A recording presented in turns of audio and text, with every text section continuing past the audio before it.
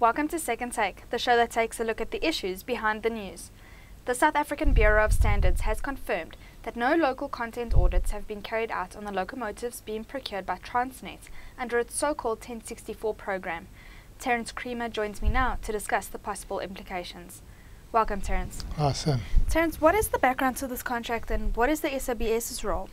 Well, the contract was concluded in 2015 and it arose out of Transnet's market demand strategy. It's a 100 multi-billion rand a year over multi-years program to really build South Africa's freight logistics network ahead of demand. And part of that was a plan to really scale up and modernize Transnet's, both its diesel and its electric locomotive fleet. And incrementally it had been buying over the years for the coal line, for the iron ore line, but this was really dedicated to the general freight business.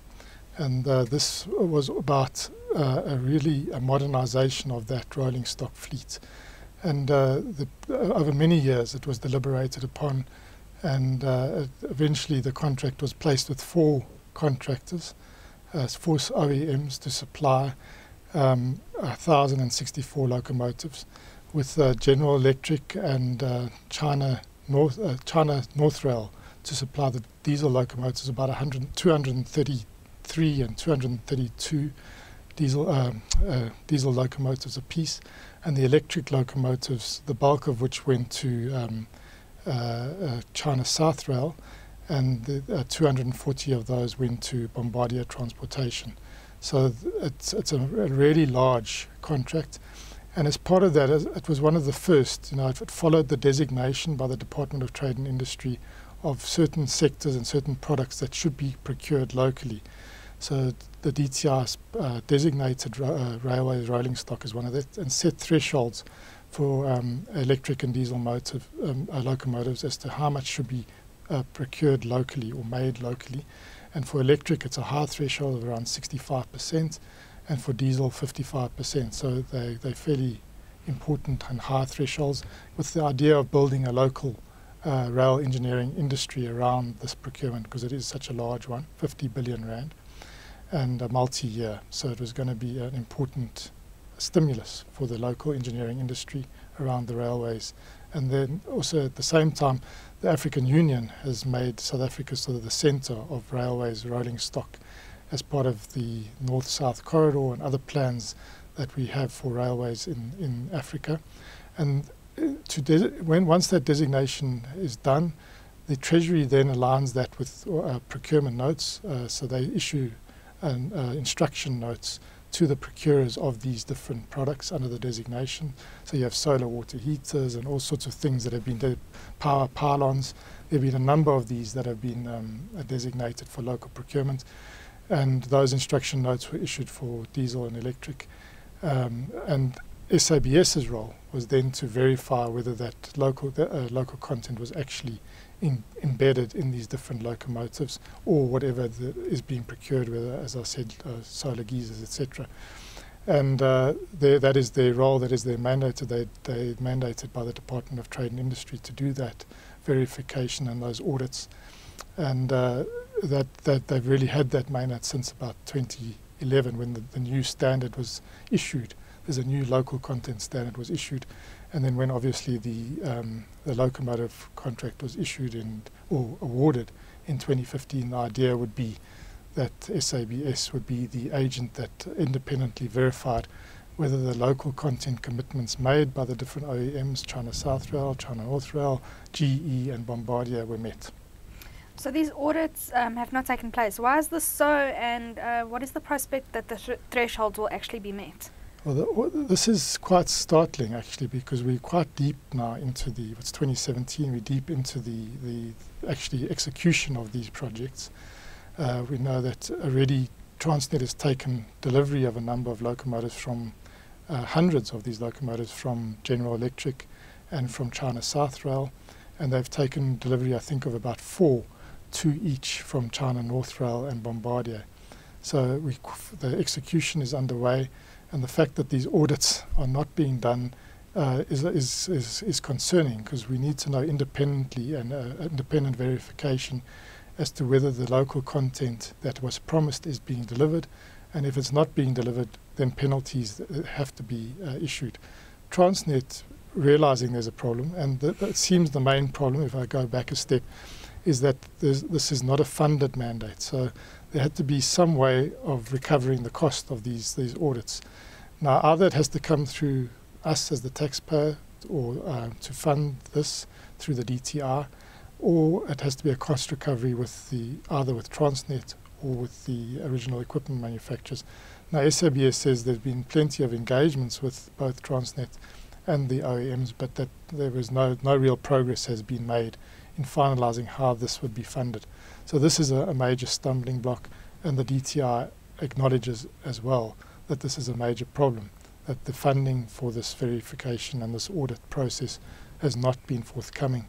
And there's no sign actually that this is going to be resolved anytime soon in terms of the funding. So in the meantime, Transnet claims that they independently have contracted with PwC, and that they've asked PwC to do this monitoring of whether the local content commitments are being met. But this is not independent. This is not how it was envisaged to be done.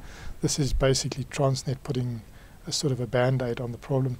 And given the trust environment, or the lack of trust environment, especially around state-owned companies, and given the many questions that are being raised around the procurement of these locomotives, there's a particular charge has been laid by the economic freedom fighters against Transnet, and even the current finance minister, who was the public enterprises minister at the time, around the award to China South Rail.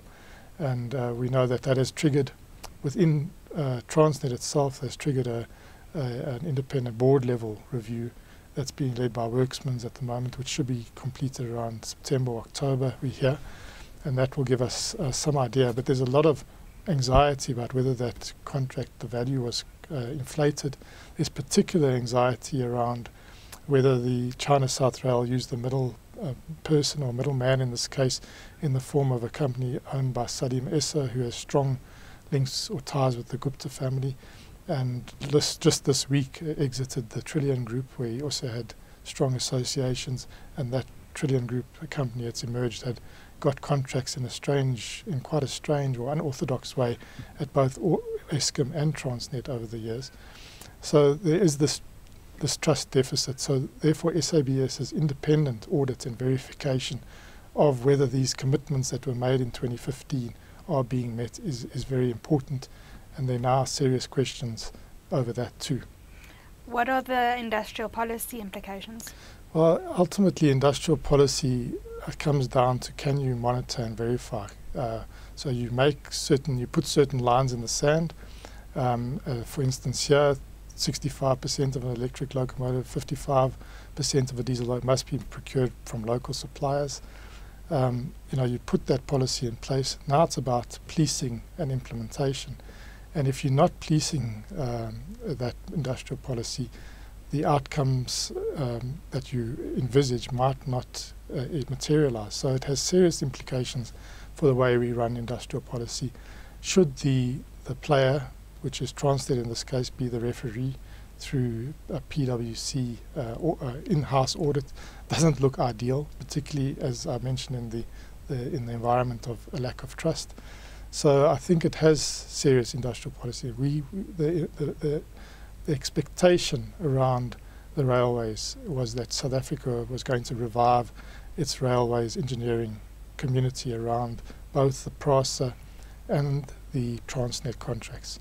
Now, the key here is the local content. If that's not going to be met, then the industrial policy instrument hasn't been used to its maximum, and then we may as well have just gone on an open tender, gone for the cheapest price across the board, because I'm sure the suppliers always, if they're having to jump through these extra hoops, and there's no doubt that suppliers are doing a lot. I mean, whether they're doing enough is another question. We've already seen factories open. Particularly, we've seen two factories in recent times, a traction motor factory in Gauteng and a wheels factory open. These are directly linked to these Transnet contracts. But we haven't, we just can't verify at the moment whether enough is being met. Transnet is fairly convinced it is in hand. But if it's not, then we've let this industrial policy lever go, and it was an opportunity missed. And possibly we could have played less per unit, and just bought the rolling stock, and got the freight logistics moving faster at a lower cost than trying to get the suppliers to do all these things, which they probably price in to their contract and then not deliver. Thank you, Terence. That's the Second Take show for this week. Thank you for watching, and join us again next time for more news analysis.